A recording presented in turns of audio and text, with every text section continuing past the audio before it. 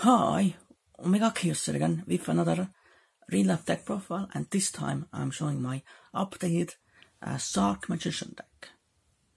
So, I guess let's go on this deck. So, first the monsters. So I run a triple chronograph sorcerer, of course, a very essential card for your electromite combos, as well as to summon out Supreme King Sark. Then one Supreme King Gate Infinity, of course, pretty good, skill 13, and level 7 monster for Absolute Dragon plays. Then Supreme King Gate Infinity, Supreme King Gate 0, of course scale 0, another level 7 monster, and of course both are searchable with Darkwear, so definitely pretty important card for sure.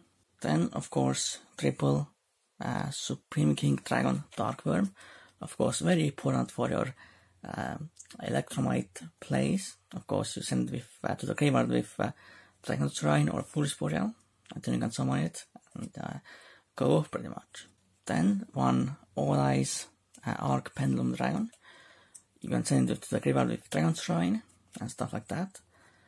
And of course it's important to summon out Supreme King Sark, because obviously our double Irish Magician is banned. Then two black, one Magician, yes, scale 8, very good as well, and of course name for the Xyz Dragon for Sark. Then triple Purple Poison Magician, of course really good card, as well as of course the Fusion Dragon name for Sark. And then one White Wing Magician, level 4 Pendulum Tuner, and as well as name for Synchro Dragon for Sark. Then of course triple Harmonizer Magician, of course very good card for Synchro plays, Link plays, and Xyz plays, so very powerful card for sure. Then one Xiank Magician, it's a level 7 Peter, you can negate light monsters effects, and of course all around pretty good card in this deck. Then I use one Dragon Pit Magician, another level 7 Magician, scale 8, and can destroy back row. That's definitely pretty good. Then two Oath Dragon Magician, pretty good recyclers on Magicians and Dodais monsters from the extra deck. It's level 6, so you can make Norito with this, so that's definitely really good. Your main, I guess, low scale in this deck. Then of course triple Wisdom Magician, of course still a very powerful card in this deck.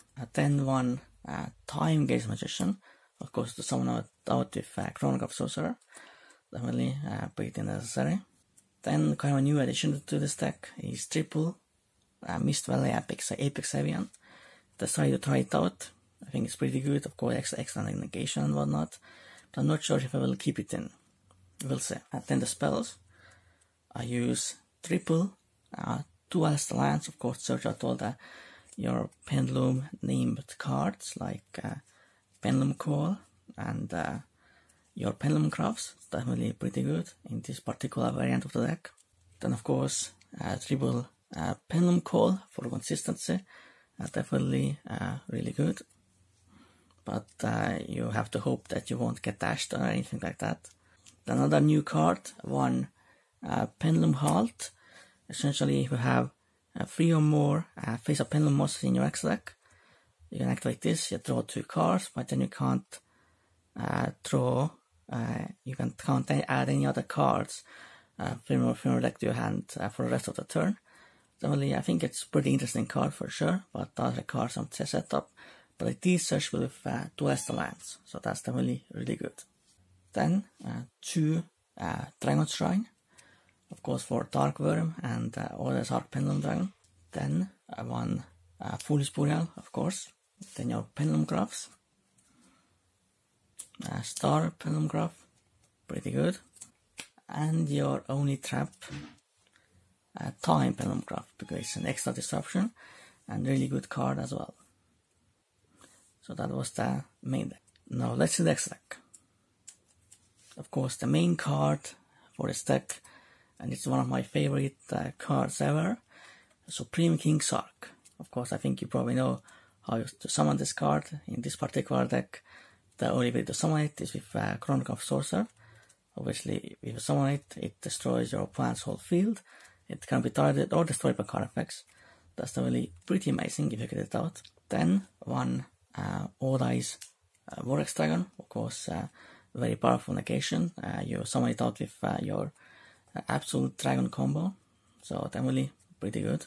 Then one Supreme King Dragon Clearwing, of course, really good, Raigeki on legs, and does some pretty significant damage as well. Then one Ignis Prominent, of course, non-targeting, non-destruction removal, pretty good. Then another new addition to this deck is one Borrowed Savage Dragon, of course, very powerful Synchro Monster. Can make it dip pretty easily with Harmonized Magician. Does definitely more negations. Then one All Eyes Absolute Dragon for the combo, and pretty good rank 7 as well. Then one Norito the Moral Leader, another pretty good Exist monster. It basically negates special traps. Then one Supreme King Dragon Dark Rebellion for some OTK plays and whatnot, and just good to get around some cards. Then one Time Star Magician to search out essential cards and combos with Time Pendulum Graph as well. Then one Karl Horkon, Anti-Luminous Knight, to redirect targets, good against Sky Strikers and decks like that. Then one Heroes from Nightmare, pretty good disruption card. So yeah. Then some Link monsters. So one Sephra Metalthorn for a combo, and it has 3 Link pointers pointing down, so that's definitely pretty good. Then one Tico Talker, just in case if you can't use Sephra Metalthorn for a combo, you use this. Then one Heavy Metal Force Electromite, of course, your main Link monster you want to go into every time first turn, so yeah. And the last Link monster is Lanforinkus. So of course it's a generic Link and 2 Link markers pointing down. Definitely pretty good. So this was my update Sark Magician deck. Of course this deck will keep evolving. I think, like you saw, I'm not using any of the Endymion cards in this particular deck. First, I don't have the Mythical Beast engine right now, and second, I want to keep Endymion as its own separate deck. So, I hope you enjoyed this real life deck profile. For now, goodbye and Omeakios out.